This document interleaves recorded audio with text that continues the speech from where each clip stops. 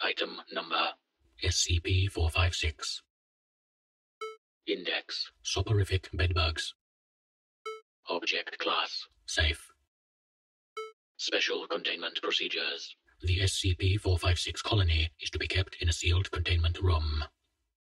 Personnel entering the containment area should wear Level 1 biohazard suits to avoid being bitten by SCP-456, and the suits must be treated with insecticide upon leaving the enclosure.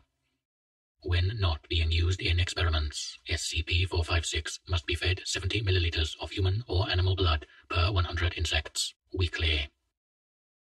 Description: SCP-456 is a variety of the common bedbug, Chimex lectularius. In addition to an anticoagulant, SCP-456 injects data expunged when biting its host, causing the brain to produce adenosine, endorphins, and a narcotic identified as an analog of fentanyl. As a result, victims of SCP-456 infestations experience increasing euphoria and somnolence as the number of insects increases, eventually sleeping 24 hours a day. SCP-456 was identified after a number of individuals were found dead in their homes, suffering from various degrees of malnutrition, blood loss, and narcotics toxicity. SCP-456 continues to be a problem in the wild.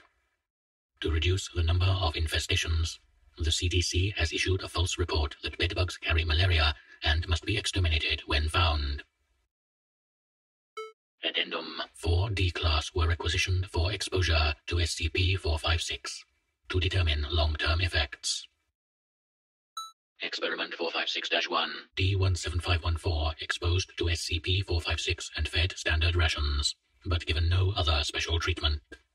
After 17 days of exposure, D-17514 slept constantly and was unable to care for himself.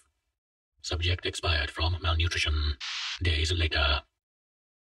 Experiment 456-2 D-17515 exposed to SCP-456 and fed intravenously when unable to care for herself. Subject expired from blood loss after days.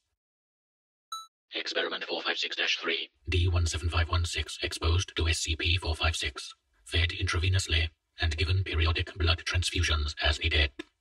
Subject expired from narcotic overdose after days.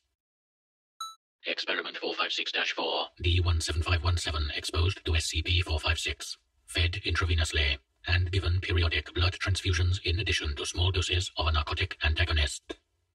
Subject survived for days and was supporting a colony of insects at conclusion of experiment. D-17517 remanded for amnestic treatment and reassignment on.